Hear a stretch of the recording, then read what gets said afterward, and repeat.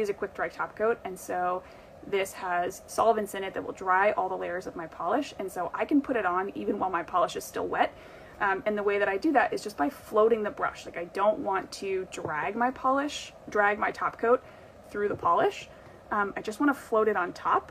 So I'm gonna let that bead kind of float down the nail itself. It's really self-leveling, so it makes this pretty easy. I usually cap the tip. I honestly don't know if it makes a difference, but I do it. And so that's gonna let it dry all on its own. And I just feel like quick dry top coat makes everything look better. So I'll do that on all my nails here. That was putting on my quick dry top coat, and you just saw kind of how long, you know, that was in between.